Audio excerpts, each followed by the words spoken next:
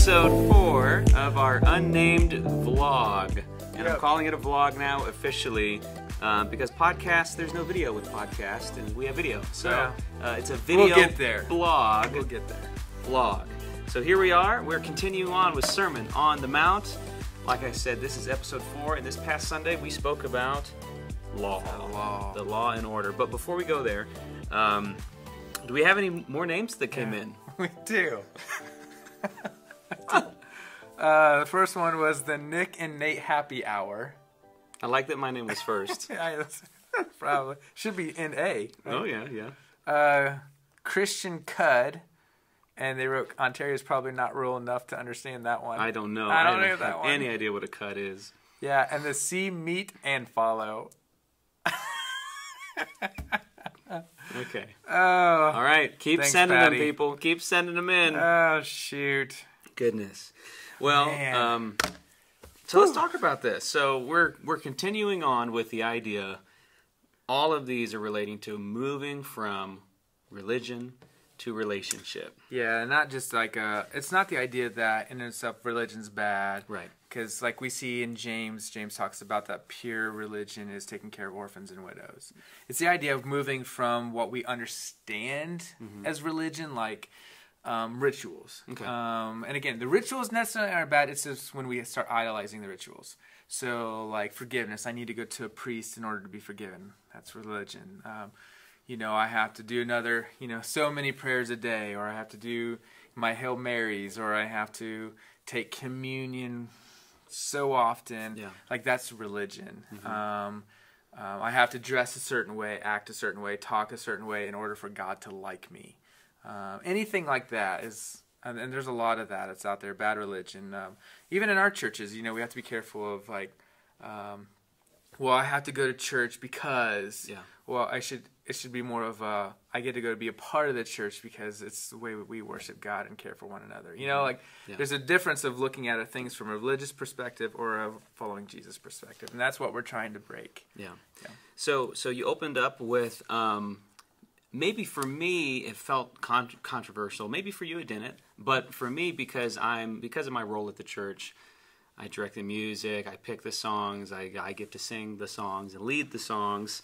Wondering what the question's going to be. There's this whole thing right now about mainstream Christianity. I don't know what else to call it. Mainstream music. How people might be enjoying or fearfully might be worshiping the music rather than Jesus itself. And you opened up with a comment that was very similar to that. I don't know. I didn't quote you word for word, but you said something along the lines of, if we're not careful, we can become worshipers of the music and the tradition or the idea of church instead of directing our worship towards God. So I was wondering, what made you think of that? Yeah, so it's this, I see this all the time. You might hear somebody say like, I just didn't get anything out of that today.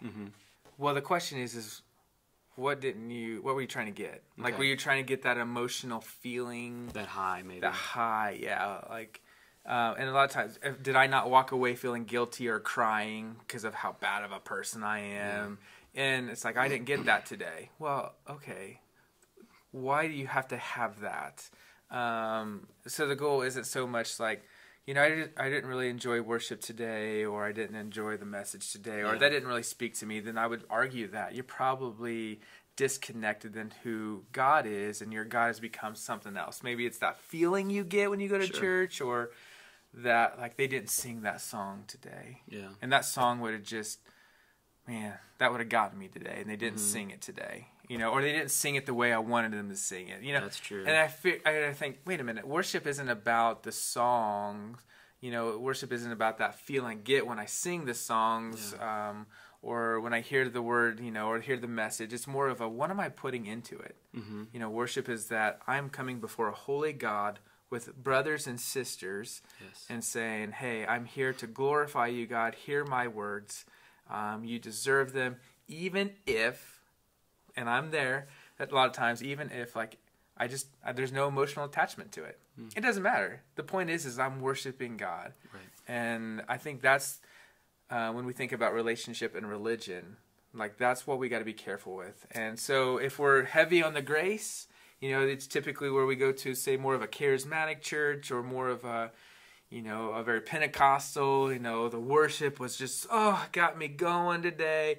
Or the opposite is true. If you go to that, you know, it just needs to be, you know, song, sit, song, sit, you know, message. You better just be right on point for 30 minutes and I'm out of here. Like, that's, you know, like an ultra truth. Sure.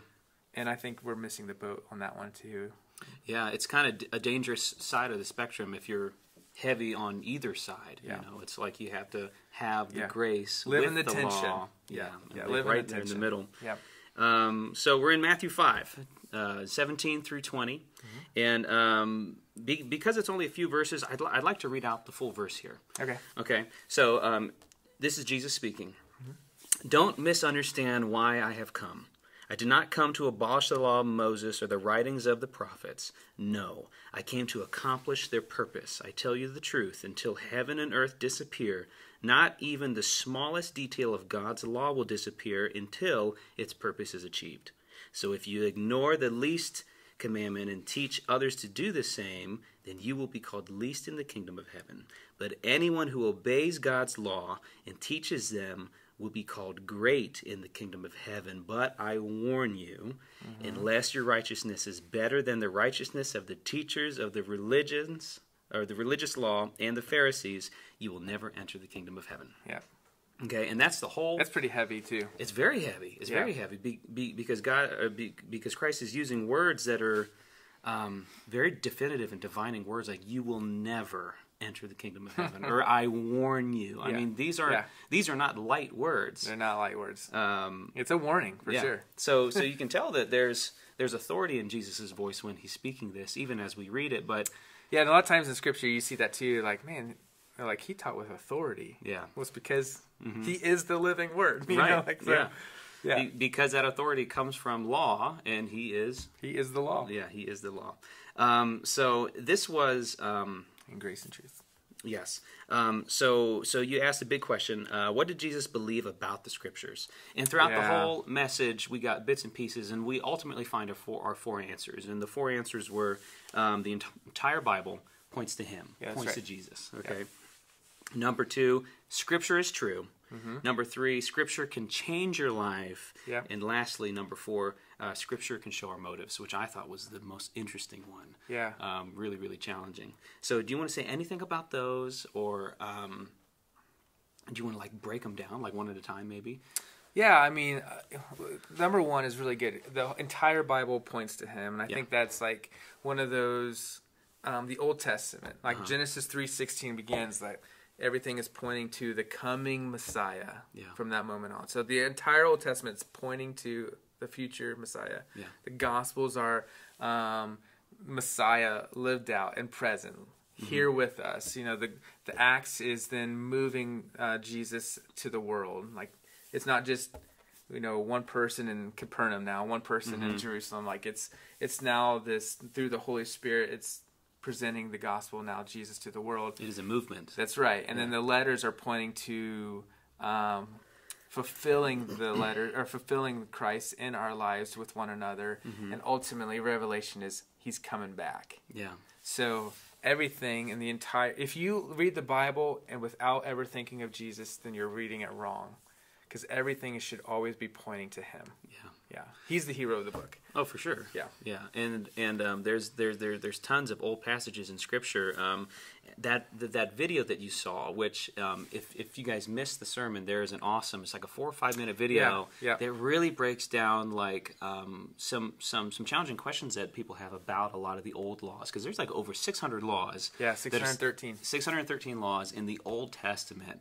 And some of them are weird to us, you know. Some of them seem out of place. Some of them seem confusing, and they bring up these questions, like wearing linens or cloth of 2 different linens, or something like that. Right. And then the whole idea. People have trouble with the idea of sacrifices and slavery, and more and more and more. The list goes on. And this video, I thought, was actually really, really cool. It's really good. I mean, it's by they're called the Bible Project, and the video is simply the law. Just type Bible Project the law, and that video is on there. It's also through our message too. But that video, though, is an incredible way to understanding all 613 laws, but how they are all fulfilled in the life of Jesus. Yeah.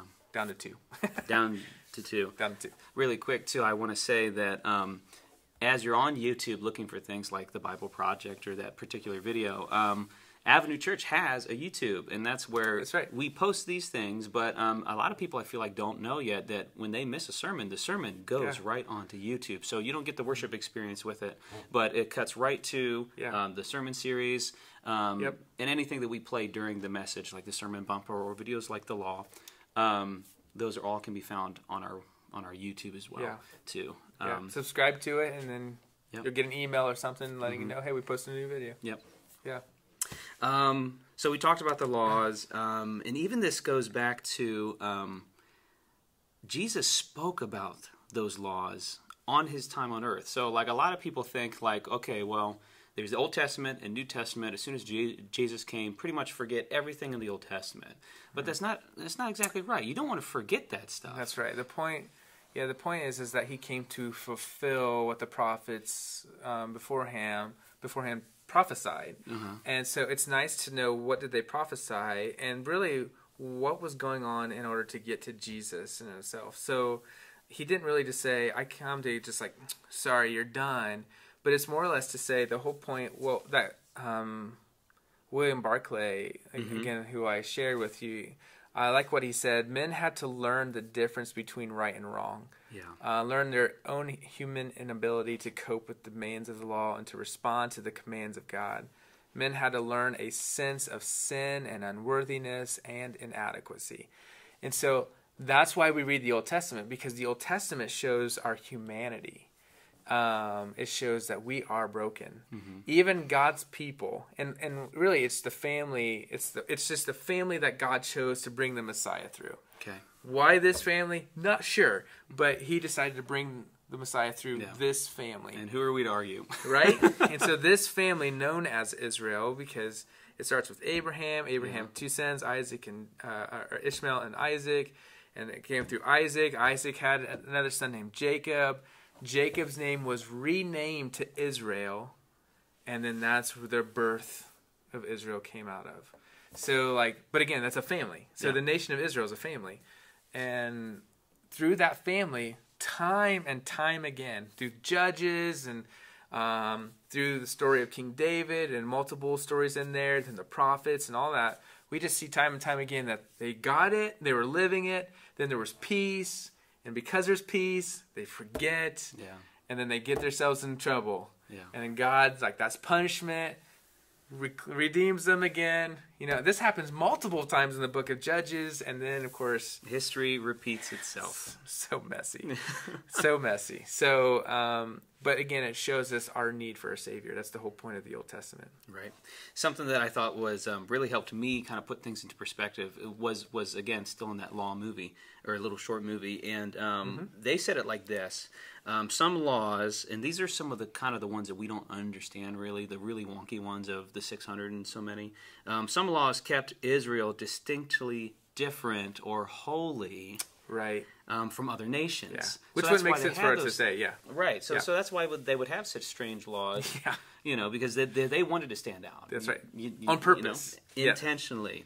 And so even some of the more strange laws at the time, they all were connected in a way that follows the narrative of God bringing order out of chaos, just as he did during the events of the creation. And then they had a whole little script about the number 7 and why 7 is... complete. Yeah. And I love the beauty of... because, again, slavery is not something that God created or ordained. It's just the fall of man. And the sin of man. And a lot of times, slavery... Again, when we think of slavery, we're thinking of, 17th, 18th century slavery in the United States, Western Europe, things like that.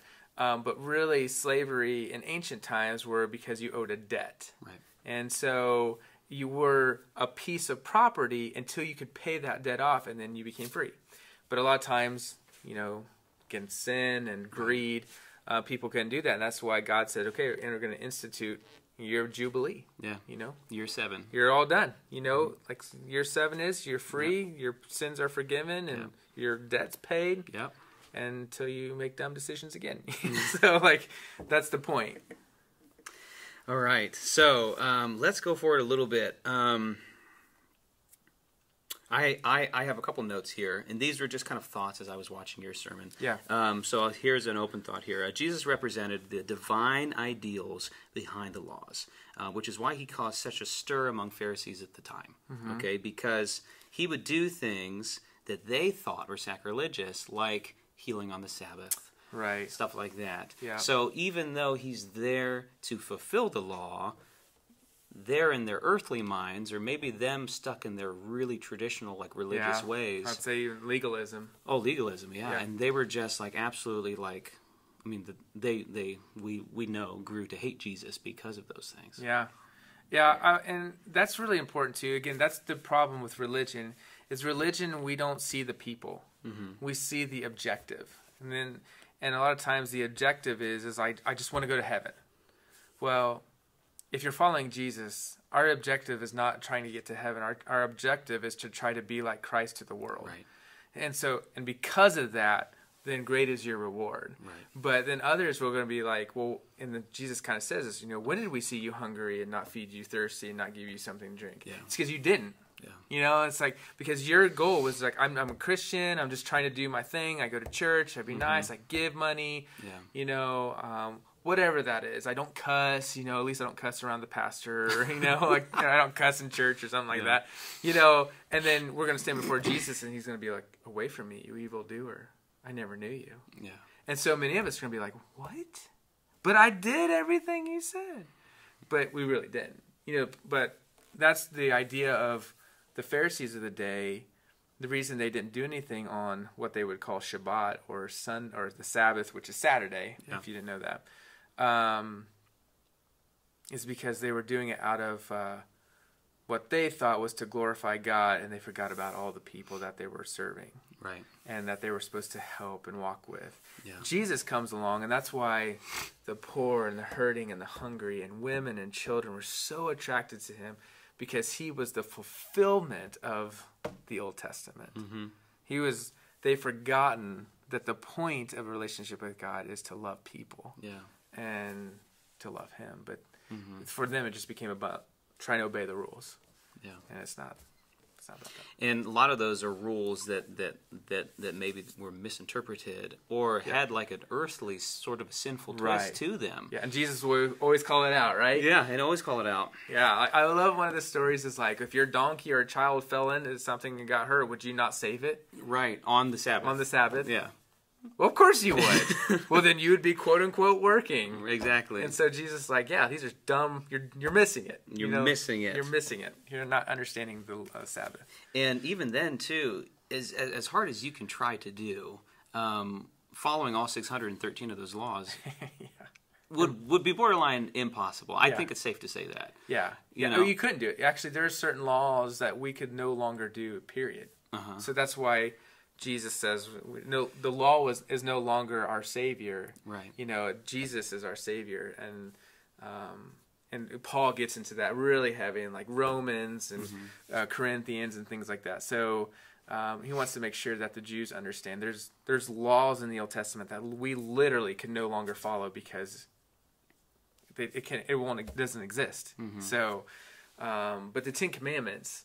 It's God's wisdom in the world, and so helping us to understand. Of course, we should honor our parents and obey our parents. We should, even in disagreements. It's not that we are putting you down or making them feel bad. It's just that we honor them, and even in our disagreements. But we move on. Sure, I'm married. I have children. This is my priority now. Yeah. But the first four are always about honoring God, keeping Him as the priority. He is above all things. Yeah. Idolizing things like that. So, I mean, the Ten Commandments are still important for us today. Oh, for sure. But in fact, I would argue that even if you're not a Christian or call yourself a Christian, you probably don't have too many problems with any of the Ten Commandments. Except for maybe the first maybe the first love one. Love the Lord your God. Yeah. So if you don't believe in God, then you'd have a problem with that. But the other 9, I think most people, I mean, that's just like a morality sort of a thing. You know? So you had a really cool slide. You had a really cool slide with some statistics on it. Okay. And I've grown to really like that kind of stuff thrown in. Sure. And one of the biggest ones, or the most impactful statistic for me, we actually talked about it before we started our podcast, was that most parents are totally cool, are totally fine, and probably even would say that they want their kids to be taught all these Christian teachings in school. Yeah. But that's kind of it. Like that's where it stops. Like when they come home, then they don't teach them that stuff again, or they don't teach it themselves. Yeah.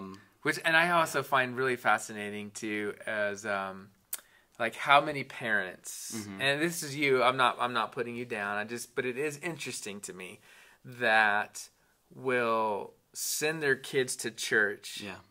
And think, well, because I had maybe a good experience as a child in church, but I don't believe in that stuff anymore. So why do you think church is important then for your kid? I'm trying to understand, and that's just like, well, they teach good morality and how to be a good person, or they just assume it's a safe place and their kids are going to be caught up in drugs and alcohol and stuff like that. Maybe that's why. But I would say ultimately, parent, no matter what we can do. No matter what we teach your child, you're still the greatest influencer of their life. So although you're sending them to church or you're coming to church because of them, that if you're not influencing towards what we're teaching and living out, they're ultimately going to become like what they see in you. So, and I think a lot of parents struggle with that. Like, whoa, for sure. Well, well, I think I'm a good person, but if you were to ask other people about you, maybe they wouldn't have the same opinion. Well, see, opinions are dangerous things because everyone's got one. Everybody's got an opinion. And so that's why the idea of following Jesus isn't about, it's not about being good. Right. It's like, you have to think of it like this. We were talking in our Hero Maker group. Oh, yeah. And we were going through, we're reading through Luke right now, excuse me. And we got to a part in Scripture where we were talking about, what was it? It was marriage after, or like what happens to our marriages and stuff. After death, when we're in heaven, are we still married or not? Yeah. Yes. And then that kind of relates towards children too. Like our children, God has given us those children down here on earth to be our earthly children. Yeah. Right? But in heaven, we're all brothers and sisters. We're all God's children. So like your kids aren't your kids in heaven. Yeah. You might recognize them, but you guys are all brothers and sisters because God is the only Father. God's the only Father. And we are all the children. So it's kind of weird to think about. It is very, very weird. Messes with your mind. It's very, very weird, but it puts it into a perspective of thinking like, well, if I'm in charge of those people right now on earth, then how am I going to be judged if I failed them on that day of judgment? If maybe I've lived in such a way that I have unknowingly, or maybe not even intentionally, kept my kids from Christ. That's right. Just from my own lifestyle, life choices, whatever. Yeah, and Jesus makes it very clear, actually quite frightening, that if we keep children from coming to Him, including our own, and I don't know what parent watches this. I don't know if you're somebody watching this right now or you're sharing this, but if you're somebody watching this right now who doesn't join us on Sunday mornings or any church, Jesus makes it abundantly clear how dangerous it is for people to keep children from coming to Him. Yes. Actually, I think He said something like it's better that they have a millstone tied around their neck and dropped into the sea. Yes. And I'm just like, that picture alone as a parent should scare me if I'm keeping my kids from Him. But I think so many people are like, I don't believe in that stuff. But I'm like, you don't realize what's coming then. Yeah. Because the resurrection. Yeah. It's everything boils down to Jesus rise or not. And we believe because He rose from the dead, the reason we have the Bible, the reason we have Gospels, because they all saw Him. Then obviously His words have a lot of weight. And so that's why, man, for me, the more that we can put in the parents' hands to raise their children up in faith, the better, and less, not so much that we put in our hands, but we want to do things with excellence. But we still believe that mom and dad are the greatest influencer of a kid's life, and nobody else should be doing it. Like nobody else should be influencing our kids like our parents should be, including us. So let's talk more about more reasons why.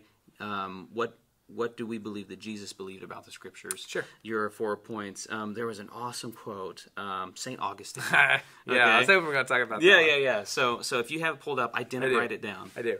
He said, if you believe what you like in the Gospels and reject what you don't like, it is not the gospel you believe, but yourself. Isn't that good? It's like, I mean, that's kind of like a mic drop sort of a quote. It kind of is. This is what saddens me about Christianity, about how many people have come to the conclusion to believe what they want to believe and disregard other things. Like, this is for me, like, why I struggle with, like, the prosperity gospel out there, and how many people watch the prosperity gospel stuff and pastors, and they're like, oh, but God says this because my pastor said this, and I'm like, but do you read the gospel on your own? Because Jesus also makes very clear how much we are to be generous and to give away and to sacrifice, to take up our cross daily. Do you ignore all of that? And so, and denominations, how are formed because of this idea. Again, I'm not putting down denominations, but it's more like how messy we as Christians can be because we pick and choose certain verses out of the Bible and we just kind of run with it and we miss the context. Like, just a great example, like 1 Corinthians 13 is always read at weddings. Love is patient, love is kind. Love does not envy or boast. And so the problem with that, and again, I'm not against those being read at the weddings because I do it. It's a beautiful picture of what love is all about and what we're to do in our marriage. But it's not in the context of the Scripture. It's in between spiritual gifts and if we're not living out the spiritual gifts. So if we're just doing our spiritual gifts just to whatever for our own glory or whatever, then we're just, as Paul says, we're just a noisy cymbal, a clanging cymbal, a noisy gong. Yeah. But it's in the concept of here's what love is, but love is more important than a spiritual gift. But we can pull things out of context and say, well, here's what love's all about. Sure. Yes, it's true. But in the confines of what he was talking about, he's talking about spiritual gifts. So it's like puzzle piece Christianity. Yes. Yes. And so like you have the prosperity gospel out there. You have progressive Christianity now that's just, that God loves us all. Well, he does, but he also calls us filthy rags. That our righteousness will never be considered righteousness for him. We're just but filthy rags. But Christ made us clean. Right. So like we can just take so many things out of context and pull things out. We're like, I really like that, but I don't like that. Like I can like this over here about how we do relationships, but don't tell me this relationship over here is bad because this makes me feel good. Yeah. And it's like, well, sorry. This is what Jesus said. A lot of times sin does make us feel good that short moment. It does. And that's why I like this quote, because it's not the gospel that you believe, but yourself. Yeah. So you put yourself in the seat of Jesus at that point when we pick and choose what we want to believe out of the Gospels or the Bible in and of itself, and what we live and things like that. Yeah, you're just making up your own faith. That's right. Or you are your own God. And I would even argue too that you have created a Jesus that fits in your box. Yeah. So it's like you may say you believe in Jesus and you believe in the resurrection, but is it the Jesus of the Bible or is it the Jesus you've kind of created? Because if it's a Jesus that you've created in that little box, anything outside of the box, all of a sudden that made up Jesus has no control over. Well, now God is no longer omnipowerful. Yeah, that's right. Yeah. Wow. Kind of like, whoa. Yeah. I know you just did a sermon on that, but that is a sermon in itself. Yeah, it really is a sermon as they say. It is. It really is. There was another thing here, another thought. This was like a culmination of parts like 3 and 4. Yeah. Talking about go together. Our motives and how the Scripture can change your life. And it's like Jesus brings up these Scriptures in his teachings and throughout conversation during his entire life. Yeah. Okay, as soon as his ministry started. Yeah. And he brings these up, and when he's bringing them up, he's defending them. Okay? And when he's defending them, it's because he believes that they're true. And if he believes that they are true, then guess what? Transitive property continues. Yeah. It means it's true. It means it's true. And so unless you can prove, and you said this, unless you can prove the resurrection didn't happen, then everything that Jesus said is true.